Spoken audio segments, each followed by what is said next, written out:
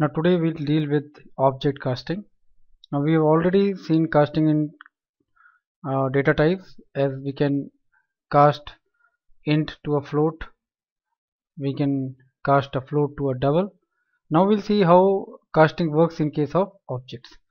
Now I have a class A which has a method say x, variable say x and a method say show, and another class B which has a variable y and a variable method show 1. So as we can see, these two classes are totally unrelated. I have an object which is A1 of class A, I have an object B1 of class B, and in case I write A1 equal to B1 or B1 equal to A1, so both of them do not execute. Either I write A1 equal to B1 or I write B1 equal to A1, so both of them they generate an error, because unless and until there is a relationship between the classes, you cannot have the casting between the objects. So this is the first condition for object casting, that the classes in which you want to have the casting between, they must have a inheritance relation. So the first thing, we have made it clear that no unrelated classes can have casting in between. This will always generate a class cast exception. So now we'll have a relationship between the classes, and then we'll see what situation can work and what cannot work.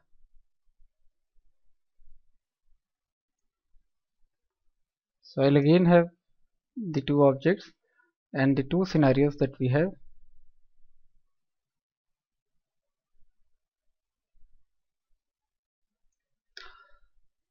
Now again I'll see the two scenes that we have, A1 equal to B1 and B1 equal to A1.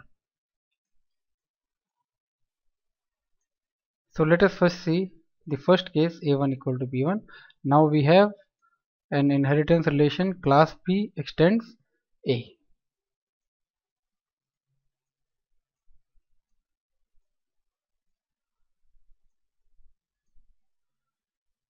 So this is the superclass and this is the subclass. So A1 is an object, refers to an object which has a content of x and has a content of show. So the B object, now it will not only have, let's shade this with red. So this red is the part that is inherited into B from A. This is the inherited part, and this will contain x, this will contain show, and this part which is the declared by the B itself contains the y and the show 1.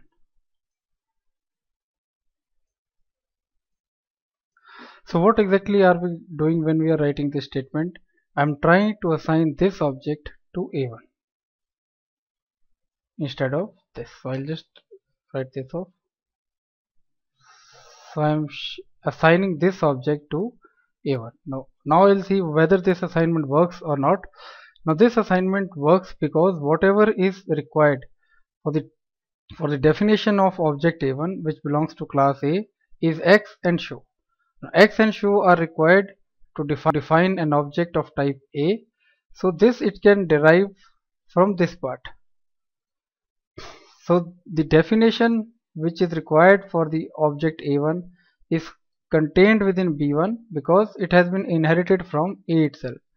So assigning B1 equal to A1 does not mean that now you can operate y with A1 or you can operate show 1 with A1. No, we cannot do this. The only thing is that this assignment works and A1 refers to the inherited portion, and the definition, which is the part which is required to define A, is there within the B object. So this assignment works perfectly okay. However, for the other assignment to work,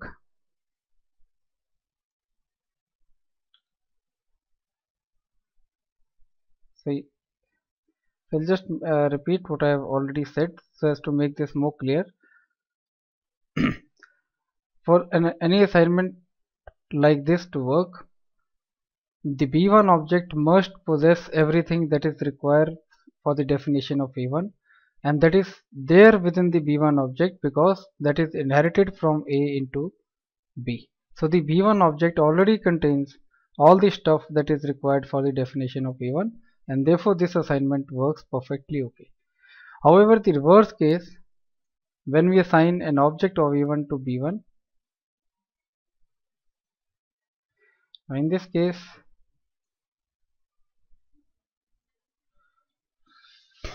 A1 refers to this object and B1 now also refers to this object.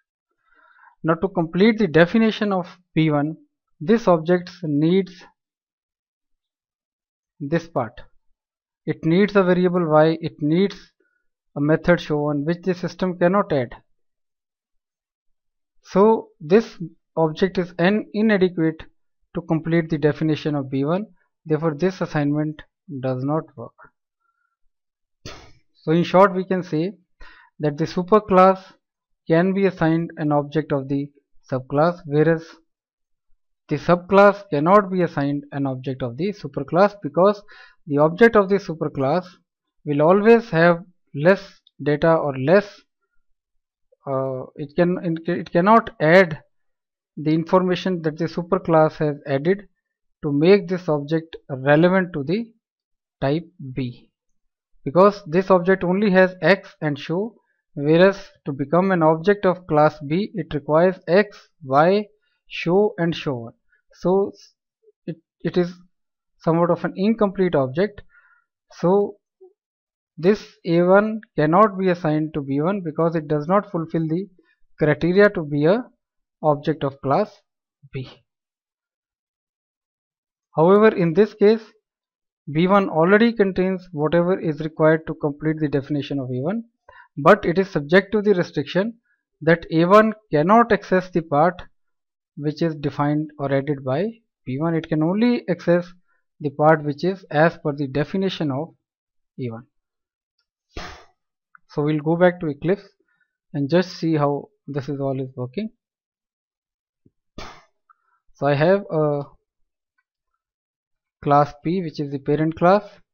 I have a class C which is the child class. Now there is a third scenario to this which we'll just see. Now I create an object of class P. I create an object of the child.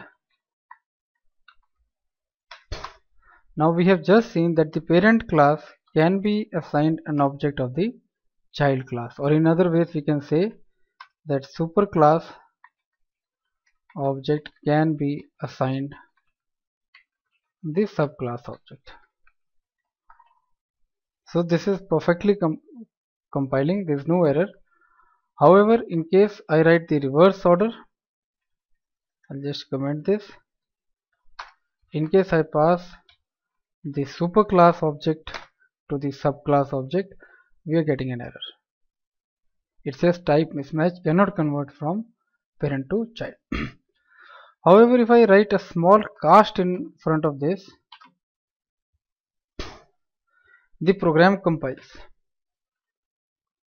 If I write a small casting in front of object P1, the program compiles, but when I run the program, there is a runtime error which says that P cannot be cast to C. Now what is happening here? Why this is compiling and this is not running?